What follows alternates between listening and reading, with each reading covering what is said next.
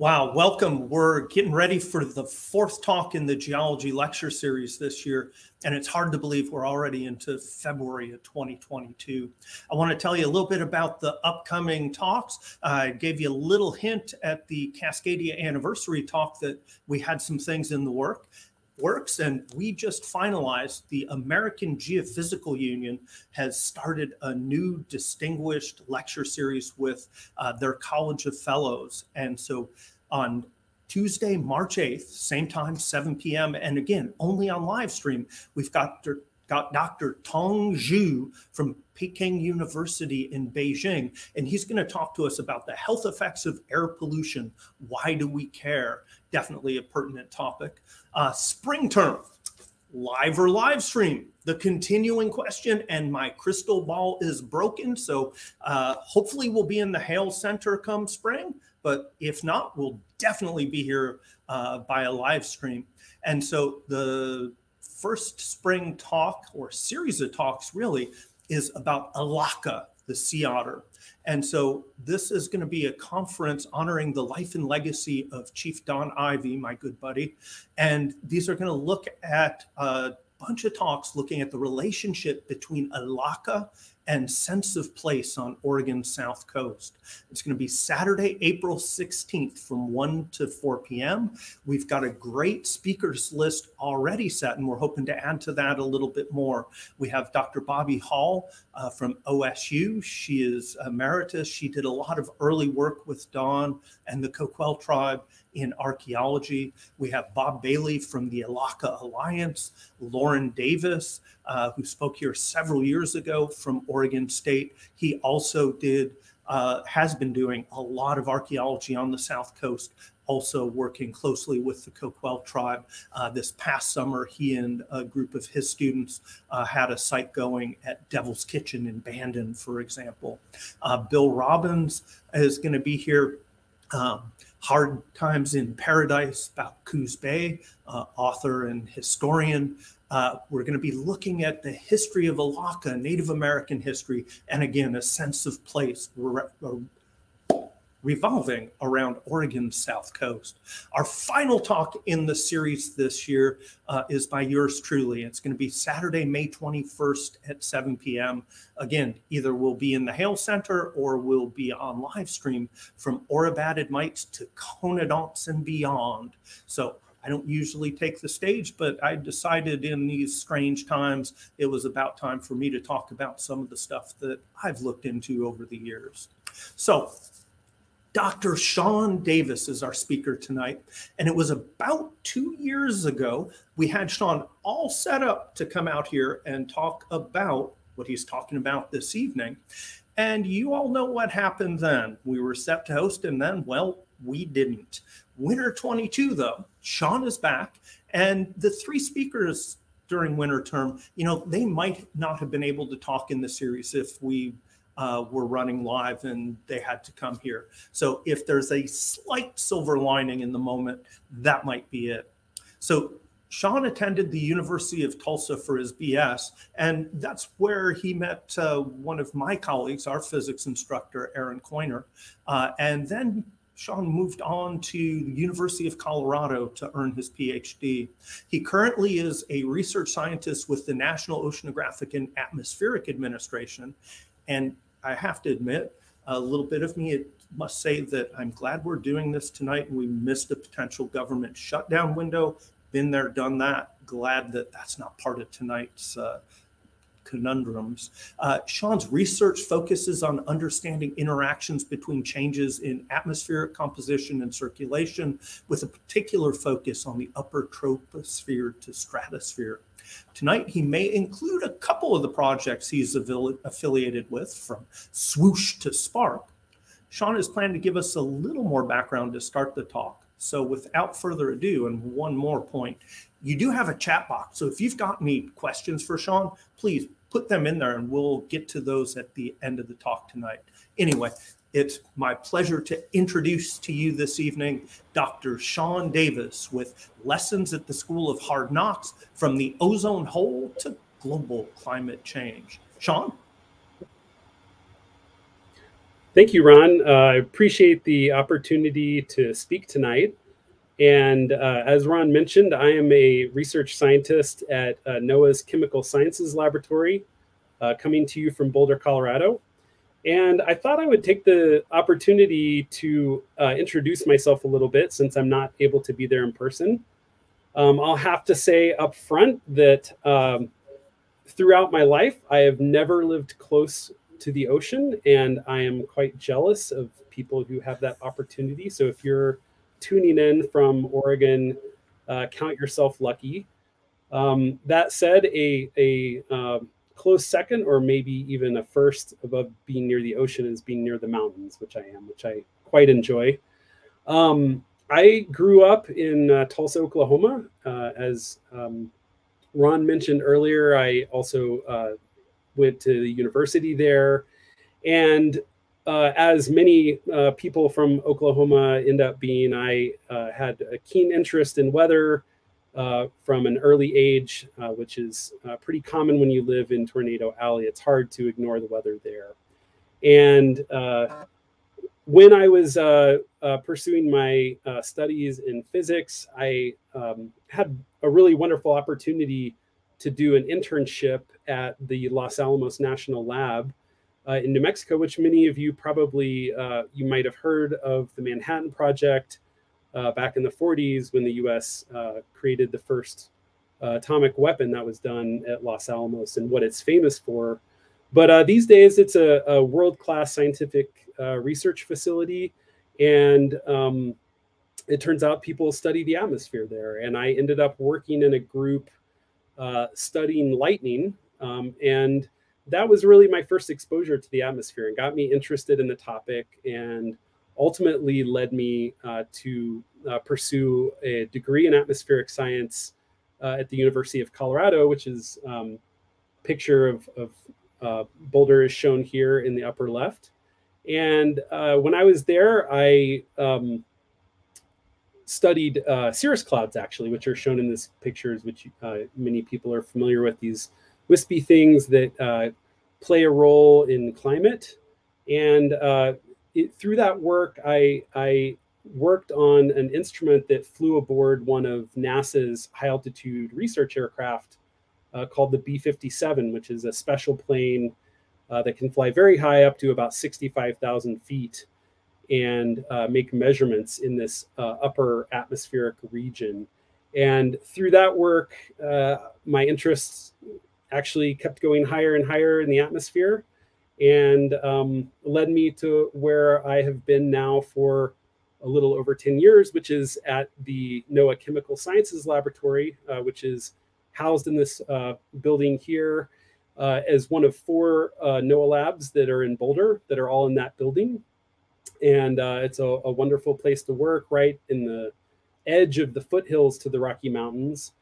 And my work here has been multifaceted, but a lot of it has focused on using satellites that fly in space and orbit the Earth to look down and study the Earth's atmosphere, and particularly studying the stratosphere. Now, I know many people here probably don't have a meteorological background, but may have heard of the stratosphere. And so just to try to get everyone on the same page, I want to define some of the common things I'm going to be talking about here today. So the stratosphere is the layer of the atmosphere that is above the troposphere, where we live and where all the weather we experience occurs. And stratos, as its name implies, is a stratified part of the atmosphere. And one of the key things about the stratosphere is that unlike the troposphere where we live, where the temperature gets colder as you go up, in the stratosphere, it turns around and the temperature starts to get warmer as you go higher. And that actually turns out to be due in large part to the ozone layer, which is really going to be the focus of my talk tonight. And I know many people here have probably heard of the ozone layer. You've probably also heard of ozone pollution. And hopefully, I hope that you all have good air quality there. But ozone is often associated with air pollution. And I think, as Ron mentioned, one of your speakers upcoming in your series is actually going to talk about air pollution, which should be very interesting.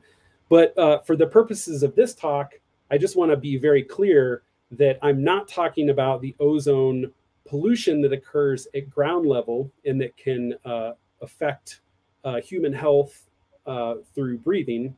I'm talking about the ozone high up in the stratosphere. So not the stuff that comes from factories or tailpipes from your car. And a good way to remember this is that there's good ozone and bad ozone.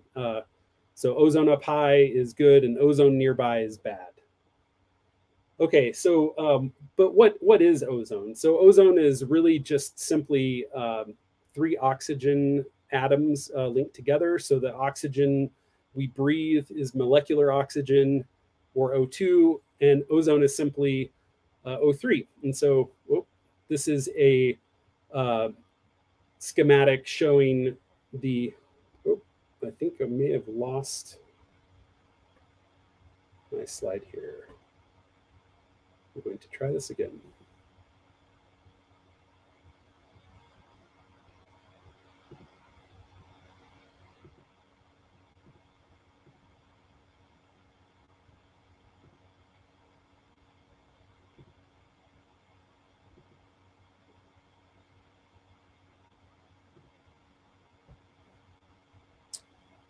Hopefully that is back and happy. So ozone is 3 oxygen atoms that are linked together. And this photo was actually taken by a friend of mine who does ozone measurements from balloons that get launched from near Boulder. And this is actually a picture of the Boulder Front Range mountains. And I live somewhere down there. And this, you can actually kind of see some of the light reflected off the ozone layer in this picture. Now, the ozone layer is extremely important to life on Earth and to human health. And the ozone layer is quite simply the sunscreen for Earth. So the sun's rays that come to Earth have a very large amount of harmful ultraviolet radiation. And this thin layer of ozone in the stratosphere filters out more than 90% of the harmful ultraviolet radiation coming from the sun. And it actually ultimately allows life to survive on the surface of the Earth. And it's really amazing to think that this very thin layer, it's this shell of ozone that's above us, between about 10 and 20 miles high. If you condensed it down to the surface of the Earth, it would only be about 1/8 of an inch thick, or about 2 pennies thick. It's a very fragile, thin layer, and it does an amazing amount of work for being a very small amount. Now, as I mentioned, there still is some UV that gets down to the surface of the Earth, and that can give you skin cancer or cataracts if you have too much exposure to it. It can also impact your immune system, both of humans and animals. And in cases where plants are exposed to excess UV, it can actually damage crops. So if you thinned the ozone layer and had more UV coming down to the surface of the Earth, it would actually damage food crops that we make. And so this is obviously something that is of very great concern to humanity. And if you're about my age or a little bit older, you probably remember back in the 1980s, a fairly significant concern over hairspray and aerosol spray cans. Now, it turns out, when I was a kid, this stuff was going on. I don't I didn't ever really understand what this was about. And it wasn't until more recently in my life that I've actually started to understand what all the fuss was about in the 1980s with regard to spray cans. And it turns out that these spray cans, the propellant used in them, was composed of a chemical called CFCs, or chlorofluorocarbons, and that chemical was damaging to the ozone layer. And so the story that I want to tell today is partly a story of CFCs going back in time, how they were developed and what ended up happening, and how scientists realized that these were an environmental problem. So going back now, our story really goes back to the 1920s. And ironically, it was actually human safety that propelled the invention of CFCs in the first place. They were originally invented for use as refrigerants. And what you have to understand about refrigerants was that at the time in the 1920s, in the early days of refrigeration, the refrigerant chemicals that they used were highly toxic and or flammable. So a refrigerator or something where, these early refrigerators used chemicals like ammonia, propane, sulfur dioxide, methyl chloride. These things are not good to breathe. And in fact, the very few people, the people who are lucky enough to have refrigerators back during this time, typically would actually keep them outside because if they sprung a leak in your house, they could kill you. It's really that simple. And so there was a very good motivation from a human safety standpoint to come up with safer alternatives to these toxic chemicals for refrigerants. So in 1929, a man named Thomas Midgley, who was an engineer, chemist, inventor, came up with CFCs for use as a refrigerant. And he worked for the Frigidaire division of General Motors. So there was an interest here in refrigerators and ultimately in air conditioning. So this was really a remarkable invention, and Midgley was quite the showman. And so I've included this picture here on the right, which I find really fascinating. So after he invented this substance, this magic substance, CFCs, that was non-toxic and non-flammable, he actually would demonstrate it. And this is actually at a conference of the American Chemical Society, the scientific conference. He takes a straw and inhales CFCs into his mouth and then uses them to blow out a candle to demonstrate that these compounds were both not toxic and not flammable. So it's really kind of amazing demonstration that really wowed people, that he had this wonderful invention. Now, as I've already kind of hinted at, these CFCs turn out to be a problem. And looking back now, Thomas Midgley actually invented another well-known environmentally destructive substance, which is ethyl lead, or leaded gasoline, which is amazing that one person invented both CFCs and leaded gasoline. And it's actually earned him a lot of scorn from current publications, things like Popular Science, saying Thomas Midgley Jr. may have been the most environmentally disastrous person of all time, or CFCs being included on the Times 50 worst inventions list, up there with things like Crocs in Agent Orange, or Venetian blind sunglasses, or Segways.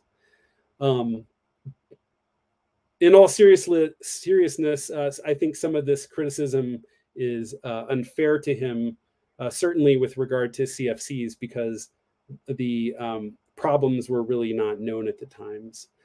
at the time. And actually, it was a long time before anyone knew there was anything wrong with CFCs. So what were CFCs used for? So it turns out that in addition to being a refrigerant or being having use as in air conditioning, these CFCs were also used as propellants for spray cans. And some of the earliest uses were actually by the US military in World War II for insecticide spraying to protect the troops from mosquitoes in the various theaters of the war. I should also mention CFCs were known by their trade name often as Freon. So many people may have heard the word Freon and not CFCs. Later on, people came up with uses for CFCs as a propellant to blow foam, and that included foams that are blown for insulation in houses, and also foam, things like styrofoam. So the Big Mac is kind of the iconic example of a product that's produced using CFCs. Oh, I also do want to go back and make one comment on the leaded gasoline. My title of the talk, Lessons at the School of Hard Knocks, was actually motivated partially by Midgley's invention of leaded gasoline. So I like cars. Anyone who likes cars knows that what knock is, and knock is a bad thing in an engine. And in the early days, in the 20s, internal combustion engines had problems with knock, and industry was trying to figure out how to keep engines from knocking. And so leaded gasoline was actually an early solution to preventing engine knock. And I think the School of Hard Knocks is kind of emblematic of these inventions where we invent something new and we don't realize that there is some unintended consequence of it. And it's only later that we learn that consequence. And we began to learn that consequence actually in the early 1970s. And so there was a famous inventor and atmospheric scientist named James Lovelock from England, who invented a thing called the electron capture device for gas chromatograph. And he used his new invention for measuring chemicals in the atmosphere to actually measure CFCs in the atmosphere. And it was really very much a very fundamental scientific measurement. He was trying to learn about the atmosphere. There was no real applied aspect to this. And he went out on this boat and sailed from England down to Antarctica, making measurements as he went. And he realized that everywhere he went, there were CFCs in the atmosphere. And this actually makes sense because CFCs are very stable. The very thing that makes them safe in terms of breathing them in, for example, or not being toxic to you, is that they're non-reactive. And that non-reactive nature of them also means that they live in the atmosphere for a very long time. And so he was going around the world making these measurements. He thought it was really interesting because it could tell you something about how the air in Earth moves from one hemisphere, from the northern hemisphere, where all these CFCs were being emitted by all the rich countries like in Europe and the US, down to the southern hemisphere, where there were very relatively few emissions of CFCs. And in fact, in his paper in 1971, I've highlighted it here. He says the presence of stable sulfur and carbon fluorides in the atmosphere is not in any sense a hazard, which was a very foreboding language that was quickly people began to realize that this was a problem. So around the time that Lovelock was making these measurements in the early 70s, a Dutch scientist by the name of Paul Crutzen was learning. He was trying to understand the ozone layer and how the ozone layer was naturally formed and maintained. And in the process of trying to understand that, he and another scientist named Harold Johnson developed this idea of catalytic ozone destruction. And I promise I won't go too much into chemistry in this talk. And I think this is the only set of chemical reactions I have in this talk. But there is an important idea here that is very relevant for ozone, which is that some types of chemicals can destroy ozone in what's known as a catalytic cycle. And so in this case, Crutzen was really focused on nitrogen oxide. So nitric oxide here, and that and NO2 can react with ozone in this series of reactions. And the net effect of the reaction is to destroy ozone. So you start with some ozone O3, and it ends up going to molecular oxygen. So these things can destroy ozone. And more importantly, they don't get destroyed in the process. And so at the end of this reaction, you still have NO, and it can just keep going around and around and eating more ozone.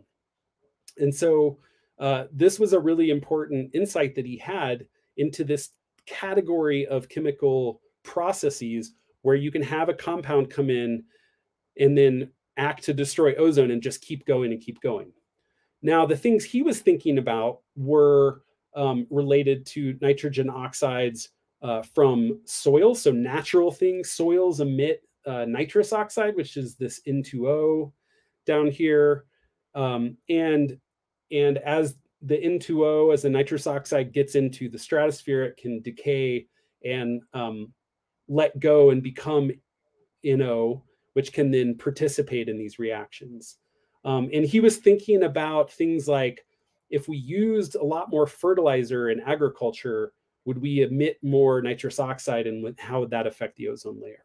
He was also starting to think about the fleet of supersonic transport that was starting to be thought about by industry in the early 70s. So the Concorde airplane, which is shown here, which flies at supersonic speeds, and it flies in the stratosphere. It can get you from Paris to New York in like 3.5 hours, right? Really, really wild technology that was being considered. And he realized that these planes were going to be flying in the stratosphere right near the ozone layer and emitting nitrogen oxides in a place where they could potentially destroy ozone. So he wasn't thinking about CFCs at all, but he was doing this catalytic ozone chemistry, which turned out to be very important. A few years later, a young postdoc from Mexico named Mario Molina and his advisor, Professor Sherry Rowland at the University of California, Irvine, were starting to think about CFCs, and they were actually interested in some of the measurements from James Lovelock that I mentioned earlier that showed that CFCs were in the atmosphere and that they were long-lived. And they were actually thinking about this from the standpoint of, well, what ultimately happens to these things? You know, you put these things up and they last forever. How do they eventually get out of the atmosphere somehow? Where do they go? And what they found ultimately was that as the CFCs got up into the stratosphere, they could actually break down, because when you go high up in the atmosphere, as you get kind of near the top of the ozone layer, a lot of that ultraviolet light that I mentioned earlier is very intense. There's a lot more of it, and that can actually break down the chlorofluorocarbons and release the chlorine. And that chlorine can then go on and participate in these catalytic reactions that destroy ozone that I was mentioning. So they sort of took the measurements of James Lovelock about the CFCs and some of the insights of Paul Crutzen about catalytic ozone chemistry and put them together and realized that CFCs could break down and that they could actually destroy the ozone layer. And this finding led to really significant public concern. It led to Sherry Rowland and Mario Molina actually speaking out quite vociferously, kind of ringing the alarm bell that these things could be a problem. And it led to ultimately to a large public reaction. There were actually campaigns by various environmental groups who were really active at that time, trying to ban the use of CFCs, trying to prevent the use in spray cans. And actually in the US was sort of a leader in actually trying to reduce the use of CFCs in the 70s, and actually banned ozone in spray can, or CFCs in spray cans. And I should mention, spray cans got a lot of attention because unlike something like a refrigerator or your car's AC, spray cans are designed to emit all of the CFC that's in them into the atmosphere immediately. So the amount of CFCs that you could put into the atmosphere is a lot greater from something like a spray can that's designed to be released. Whereas something like a refrigerator, all the refrigerant, all the CFCs are in there. They don't come out unless there's a leak.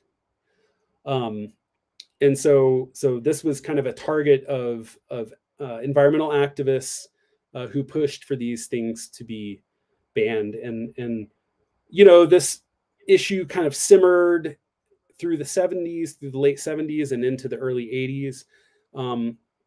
But it wasn't really until 1985 that this problem rose to the level of a crisis in a lot of people's minds. So if you go back to those early predictions from Molina and Rowland, the types of ozone loss they were talking about was something like 5 or 10%, maybe over the course of a century or something like that. So it's, you know, a modest decline. It would be enough to be problematic, but not necessarily catastrophic. And in 1985, what happened was a group of British scientists who are pictured here were measuring ozone over Antarctica at one of the British Antarctic bases. And they were finding huge losses of ozone, like 40% loss since the 1960s. And that this loss occurred seasonally over Antarctica during certain times of year. And this was totally shocking. People did not expect this. They had no idea.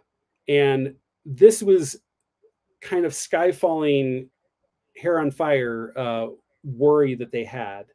And they didn't really know that it was CFCs, but it was a very scary finding. And there was a very, at least plausible idea that CFCs could be involved. These measurements were so shocking that the scientists themselves didn't even believe them at first. They actually sat on their results for a year and came back the next year with their instrument and actually tried out a different instrument and tried out a different instrument at a different base. And they finally got the courage to publish after they couldn't figure out anything wrong. One of the kind of interesting stories of this time is that they knew that the NASA satellite program had launched satellites that were supposed to be measuring ozone, and NASA hadn't said anything about any hole of or loss of ozone over Antarctica. And it turned out that the hole was so dramatic and so different than what the algorithms in the satellite expected, that the satellite processing was actually ignoring the data. It was basically treating it. They thought it was bad data because it was so far out of bounds of what they expected. Once they published their results, though, the people at NASA went back and looked at their satellite data and realized, oh yeah, actually there is something going on here. And so this satellite that NASA had up was able to go back and measure the thickness of the ozone layer over Antarctica. The satellite started in 1979, and from 1979 even to 1984, it could see this huge drop in the amount of ozone occurring over Antarctica. Now, as I said, this was really scary. People had some ideas that maybe this could be due to CFCs, but they weren't really sure. And so this caused a lot of scientific interest, and a lot of the older colleagues that I work with at NOAA were on the ground floor trying to figure out this problem and really figure out if it was something that was occurring naturally or was caused by human activities. And so in 1986, a scientist in our lab at NOAA named Susan Solomon led the US Antarctic expedition down to Antarctica to go measure and try to understand what was happening over Antarctica. Why was this happening in Antarctica and not elsewhere?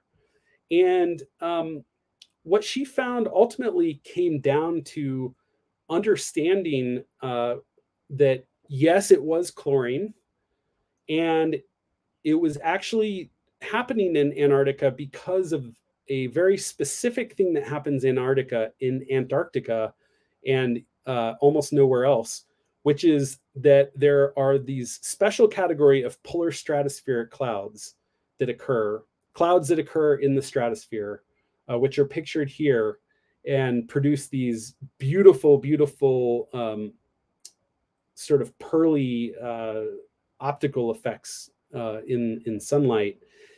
These clouds actually serve as sites for surface reactions on the cloud particles themselves that allow chlorine to be liberated and come out where it can participate in these catalytic reactions. And so this team led by Susan Solomon went down and made these measurements and really pretty definitively showed that chlorine was playing a role here.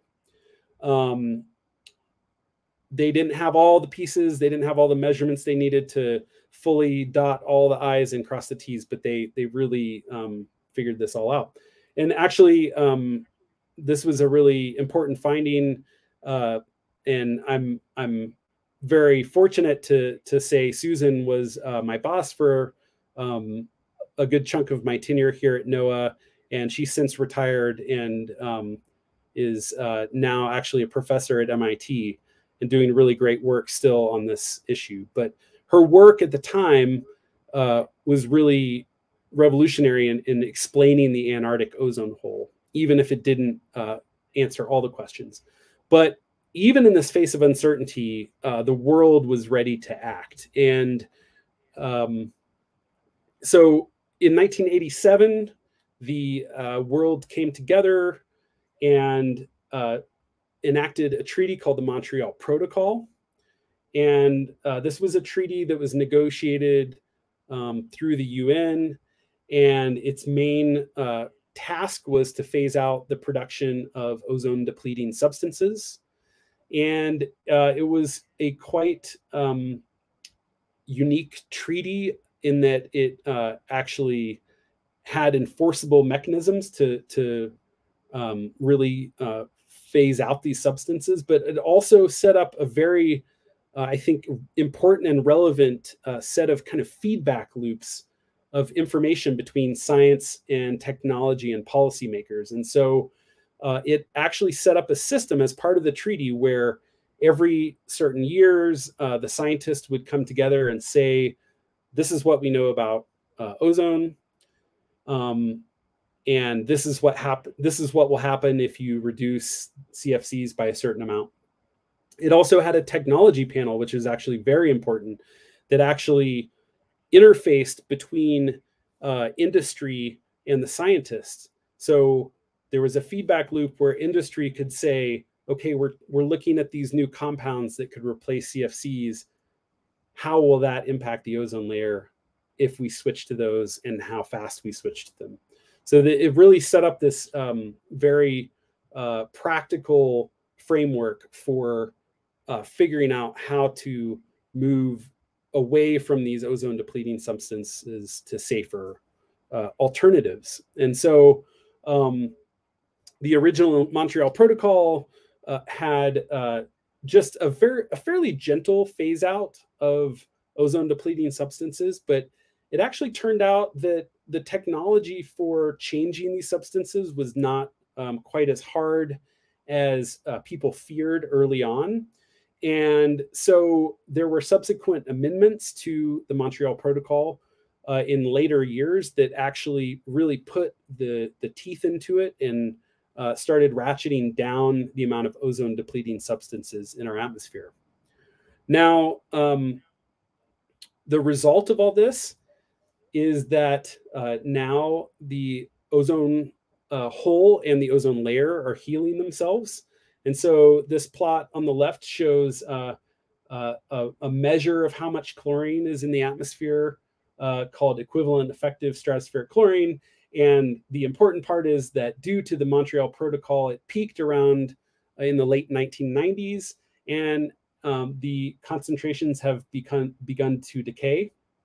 And along with that, the amount of ozone in the ozone layer has reached its minimum also around the same time, around 2000, and is now starting to recover. And we expect that the ozone layer will have returned to pre-CFC values sometime around the middle of the century, in part depending on which trajectory we go on when it comes to climate change. And that's actually illustrated by these various lines here that show different possible scenarios for climate change in the future. This animation on the left shows the evolution of the ozone hole over Antarctica, which has also started to heal. And you can see as time goes along, this hole is getting larger and deeper, so that even less ozone in it. And around the late 90s, it starts to level off, and currently is holding steady and slowly starting to improve. A lot of this slowness in the recovery is related to the fact that these CFCs live in the atmosphere for 50 to 100 years. And so that's why it's not an instantaneous return to normal, but it is headed in that direction. Now, a number of people have considered what happens when if we hadn't done the Montreal Protocol. And it actually turns out that if we hadn't done the Montreal Protocol, the ozone on Earth would have been dramatically reduced even by now, and we would be seeing tens of millions of additional new skin cancer cases per year. It would have been a truly dramatically different world that we would live in terms of being able to even go outside for long periods of time. Not to mention reduction in the efficiency of agriculture, which would have been a major issue. Okay, so this was really a major environmental success story. The Montreal Protocol was the first universally ratified treaty. 197 nations, every single nation on Earth, has signed the Montreal Protocol. And as a result of the recognition of CFCs as being a problem for the ozone layer, this actually resulted in the first Nobel Prize given to the field of atmospheric science in 1995. And it was given to these three scientists whose work I described previously: Paul Crutzen, Mario Molina, and Sherry Rowland. This is something that our field is quite proud of. Okay, so I've said a fair bit now about the ozone layer problem and Montreal Protocol. And I want to jump a little bit into climate change and talk about a few of the similarities and differences between the ozone problem and climate change. So what about climate change? Okay, so I think there's a handful of fairly straightforward factual statements about climate change. I think a lot of people know about this now, but climate change is real. It's caused by us, by humans. It is serious and becoming dangerous now. There are solutions, and fewer emissions now will lead to lesser consequences in the future. So those are all pretty straightforward statements. I think one of the things that I hope to convey to you here is these last two bullets, which is that Montreal Protocol is actually helping to prevent climate change. And this ozone problem is not a perfect analog for climate change, but there are some similarities. So how is Montreal Protocol preventing climate change? Well, it turns out that a lot of these gases, these ozone depleting gases, are also very potent greenhouse gases. So the original CFCs that were regulated by the Montreal Protocol and the halons, these are chemicals that are used in fire extinguishing, fire suppression systems. These things were very, very strong greenhouse gas emitters. So compared to CO2 on a molecule by molecule basis, one molecule of CO2 versus one molecule of CFC11, CFC11 is over 4,000 times more potent as a greenhouse gas. It would warm 4,000 times as much as CO2. Some of these other things get up here around 10,000. So a lot of these gases were very strong greenhouse gases. So even though they're not putting as much into the atmosphere as CO2, they actually have a significant impact on global warming. And furthermore, the replacements. So as the Montreal Protocol was implemented, they got rid of the CFCs. They replaced them with HFCs, hydrofluorocarbons, which are shown here in the bottom. And these gases, while they don't deplete ozone, which is great, but a lot of them have huge global warming potential. They're very high in global warming potential. So the Montreal Protocol has now actually started to phase these out under what's called the Kigali Amendment that was signed in the mid 2010s, started around 2015.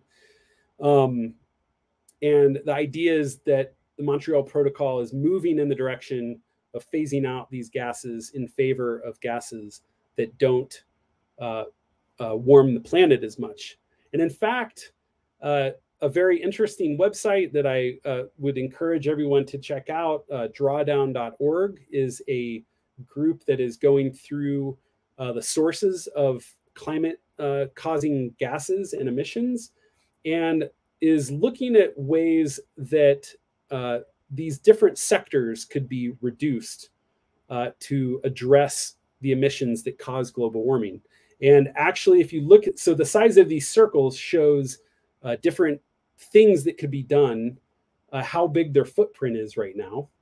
And so there are things like, energy efficiency and how we produce energy and food and agriculture and, shifting to electrifying vehicles. And you'll notice there's this huge circle here that says address refrigerants. It's bigger than electrifying the vehicle fleet. So this address refrigerants is basically the Kigali Amendment. It's if we take these refrigerants that have these huge global warming potentials and phase them out in favor of refrigerants that don't have this problem, we can prevent global warming. And it's actually been estimated that compared to no Montreal Protocol, the Montreal Protocol has saved, by 2050, the Montreal Protocol will have saved about 1 degree Celsius of warming. And that's about out of maybe 1.5 that we expect now. So it's a big chunk. And there is still room under the protocol to do more. So this is something that is very relevant still, even though the ozone hole problem is solved.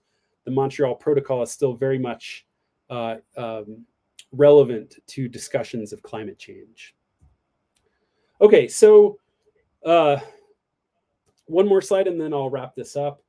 The lessons for climate change from the ozone problem. So one of the ways I think it's important to recognize that these are very different problems. So the ozone problem was caused by this set of gases that were produced by a handful of industries. And I don't want to minimize the work because it was actually very, very, very difficult work. But in the end, after all of this work was done, it was actually not as difficult of a fix. It was more of a technological fix of finding replacement gases for these. And in contrast, I think the causes of climate change are really multifaceted. They ultimately mostly come down to how we consume energy, but also how we use land. So overall, I think most people recognize that climate change is a much bigger issue than the ozone issue. But nevertheless, there are some similarities. You know, in the ozone problem, as I hinted at, when the Montreal Protocol was made, there was action in the face of uncertainty. We didn't really know, we didn't have everything nailed down. And I think now in the climate world, we see the same thing. So despite any kind of uncertainty about what the future may bring, that doesn't have to prevent people from taking action to address the problem. Similar to the ozone issue, or similar to the climate change issue, in the case of ozone, it was really developed countries that caused the problem, in the sense that it was the developed world that was using these CFCs and other chemicals that were causing the ozone hole. And the Montreal Protocol had a very kind of ingenious way of helping developing nations avoid having to use CFCs in their development and giving them an easier timeline. I think you see a lot of these types of discussions as they relate to climate change, because in climate change, we know that the developed world has used fossil fuels and used energy sources that emit carbon in order to achieve the standard of life that we have, and that developing nations want to catch up. And so these same types of discussions, I think, are very relatable in both cases. For the case of ozone, the ozone problem, I think it demonstrated that consumer pressure works. There was consumer pressure, and companies really did respond to that. I think we're starting to see that some now with climate change. I think a lot of people, you know, would say the success of the ozone could be kind of boiled down to a couple of things. I call this the 3 Ps. I actually stole this from a colleague of mine, but the 3 Ps being personal, perceptible, and practical solutions. So with the ozone case, it was personal. There was a personal link. If the ozone layer goes away, I'm going to get sunburn. I'm going to get skin cancer. I'm going to get a cataract. It's easy for me to make that connection. Especially with the discovery of the Antarctic ozone hole, the problem was perceptible. So people could really see. It's very easy, very visceral to see the hole over the Antarctic and be concerned. And then the solutions ended up being pretty practical. And I think that these 3 Ps, in my observation, they seem to be starting to happen now with climate change. I think people, unlike a decade ago, or maybe 2 decades ago, people are starting to see the problem as a personal problem that affects them.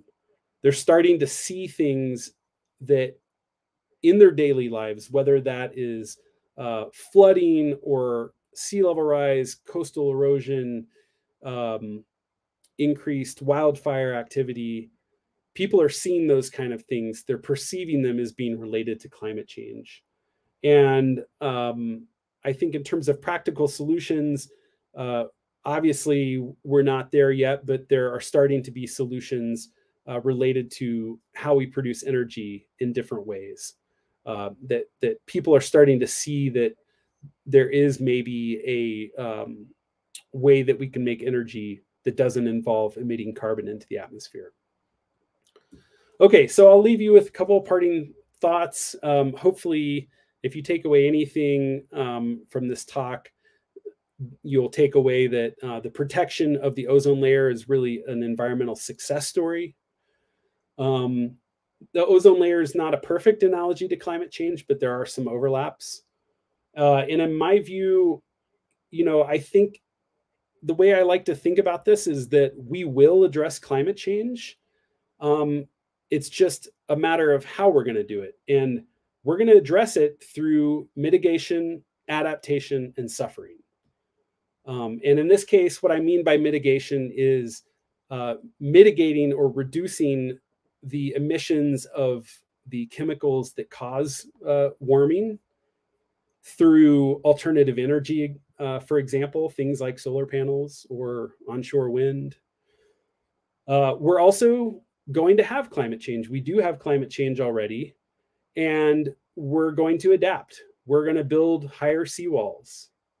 We're going to have to harden our infrastructure against fires and things like that. We're going to have to learn how to manage forests better and grow crops in a warmer climate. And finally, there's suffering.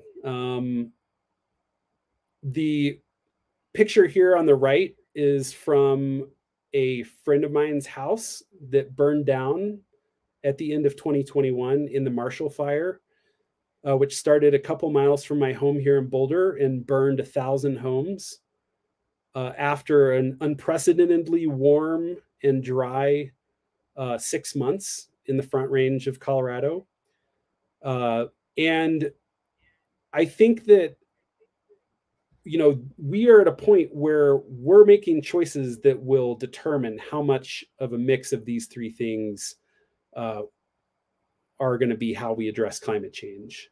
And so I would encourage people to think about this and think about, how they want to fill those various buckets. So that brings me to the end of my talk. If you're interested in this topic, a very condensed version of this material is available for viewing online in a TED Talk that I gave a couple of years ago. And I would encourage you to check it out and share it with your friends and family. I think we have time for some questions. I am going to attempt to switch my screen and hopefully make this a little more interactive part of the session here. Thank you, Sean. And I'm thinking that the website, and you can repeat this if I get it wrong, go.ted.com/your name, Sean Davis, correct? Yep, that is correct. Okay. Because part of that, you were covering it up with a little picture in the bottom corner. So I just want to make sure people, they probably would have been able to find it by Googling it, but just in case. Yeah. And Dallas, let us know in our chat box if anybody has any questions that they're typing in. One thing that came across, and a lot of this hits me at kind of, I think, similar to you, and I'm probably a couple of years older. Spent a lot of time in the Adirondacks during acid rain, hiking in those crystalline ponds. Certainly ozone hole and the consequences. And as you were going through that, I was in the back of my mind trying to place a timeline that I really didn't quite have, but I think it was probably post-undergrad and getting into graduate school teaching labs with those giant lecture classes at Iowa, where we'd have a variety of environmental geology, environmental science, intro geology, that those things were coming up. I was wondering with the tail, what's the residence time in the atmosphere for CFCs? I probably knew that 20 years ago. So yeah, the resonance time is different for each chemical, but it's about somewhere around 50 years, 50 to 100 years. A lot of the big ones are around 50.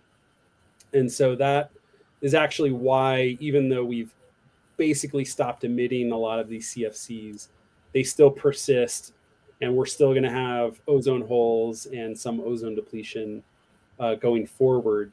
But as those things are slowly scrubbed out of the atmosphere, the ozone layer is coming back. And the best estimates right now are that the ozone layer will be back to 1980s levels around 2040 to 2050.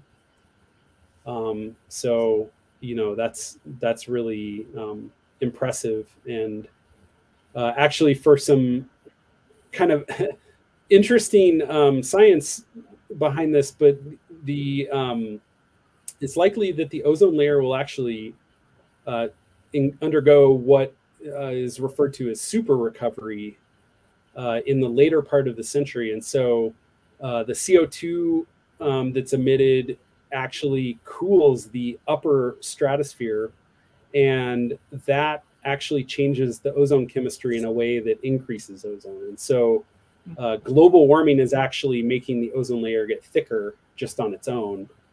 And so as you reduce the CFCs and go back to that 1980 state, you're actually going to kind of overshoot in the future, which is kind of an interesting and maybe not super well-known fact about the ozone layer. So one of the questions that I've been asking all the speakers especially since we've gone online, previously occasionally we'd bring in community college students, K-12 students for sort of a pre-talk in the afternoon. But I'm wondering if you were starting your education today, either, and you can kind of split that out in the K-12, middle school, high school, or community college, what kind of things would you focus on? So you can think of class-wise or other items if you were still considering pursuing a STEM degree or career. And you could even lead into that if you wanted with what led you into a STEM career. Did you start that pathway pretty much right off the get-go, or did you steer into it through a particular class or something else? Yeah, you know, I think I always have loved math and science my whole life. And so it was a very easy transition for me because it was something that I knew I liked. Really, I knew funny enough, in high school, I had a wonderful physics teacher and fell in love with physics, loved astronomy. I absolutely worshipped Carl Sagan. You know, I read all his books in the cosmos and thought that was just the coolest stuff ever. And so I think that's kind of what got me in the door. Once I was in college and I was studying physics and I knew I enjoyed learning about physics, but I honestly didn't really know what I wanted to do. I felt pretty open. You know, when I was looking to go to graduate school, I applied to like an optics program and a couple straight physics programs and a couple atmospheric science programs. And I really wasn't sure. That's actually part of the reason why I took a year off after undergrad to go work for a while and think about it. And it was really at that time that I realized that I really enjoyed atmospheric science. I really enjoyed applied science more than really fundamental basic science. But yeah, in terms of kind of advice I would give, you know, one thing that, I mean, there's the very obvious things are like take science classes, take math classes, take computer science classes. Those are all maybe, you know, predictable advice to give. And I would give that advice for sure.